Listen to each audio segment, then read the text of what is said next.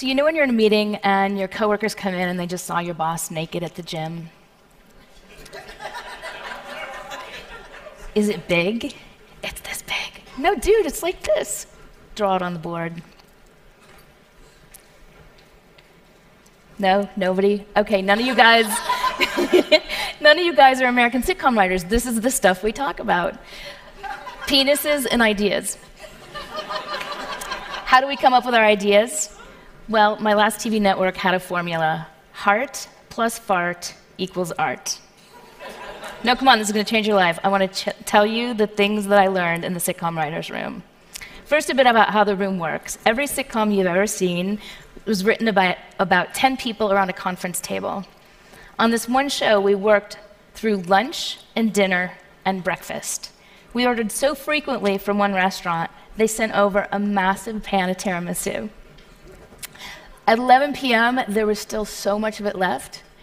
We dared a junior writer, Tim, to eat it in an hour for cash. 5 minutes in, he turned gray.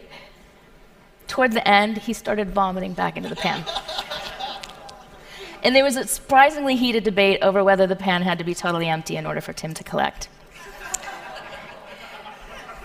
We signed off on it. He bolted to the bathroom. And as his gagging echoed down the hallway, there was like this love glow in the writer's room. We were on this united high.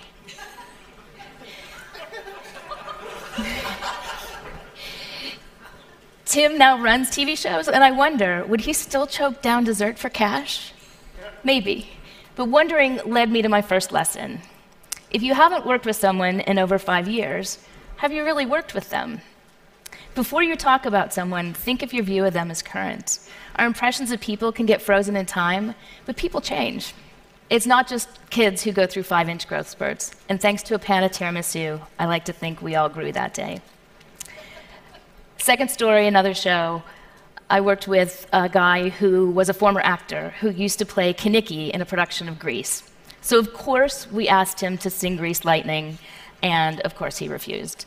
Next to him sat Maggie, my hero. That season, while we worked 18-hour days, she went through cancer, she wrote another project that the network rejected, and her husband left her.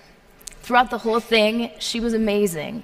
She made us laugh every single day. She brought it, she was professional. So professional that Kinnicky, sitting right next to her, missed the part about her husband leaving. So when she went to loan her car to a coworker, he was confused. Well, why isn't your husband driving it? Well, when's he coming back? We begged him with our eyes to stop. And finally he realized, oh my God, Maggie, I'm so sorry. Maggie took the perfect pause and said, you know what would make me feel better? We knew instantly. Kinnicky jumped up on the table. Go Grease Lightning, you're burning up the quarter mile. And this is us. Grease Lightning, go Grease Lightning. It was maybe my favorite thing ever in a writer's room, and it happened because Maggie hung in there. She could spot the opportunity, and that was transformative. Which leads me to my second lesson. We can only be embarrassed if we agree to be. Maggie not only didn't cry, she got a huge laugh. Laughing connects us to each other. It gives us something to hold on to. It means we're not alone. Which leads me to the third and final lesson. Being able to make people laugh must be what it feels like to have a penis.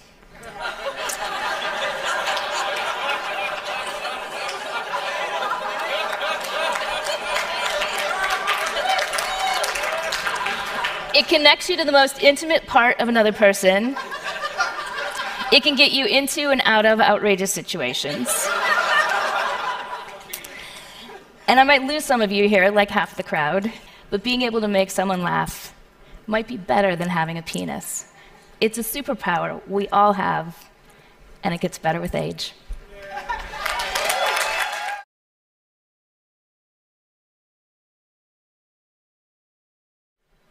So you know when you're in a meeting and your coworkers come in and they just saw your boss naked at the gym? Is it big? It's this big. No, dude, it's like this. Draw it on the board. No? Nobody? Okay, none of you guys none of you guys are American sitcom writers. This is the stuff we talk about. Penises and ideas. How do we come up with our ideas?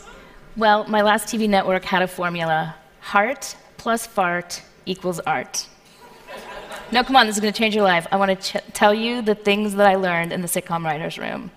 First, a bit about how the room works. Every sitcom you've ever seen was written by about 10 people around a conference table.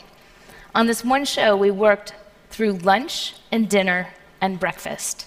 We ordered so frequently from one restaurant, they sent over a massive pan of tiramisu. At 11 p.m., there was still so much of it left.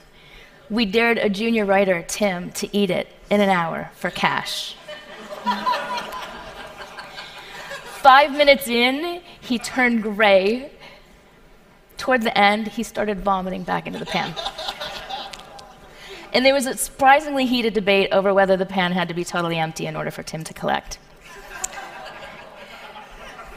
We signed off on it. He bolted to the bathroom, and as his gagging echoed down the hallway, there was like this love glow in the writer's room. We were on this united high.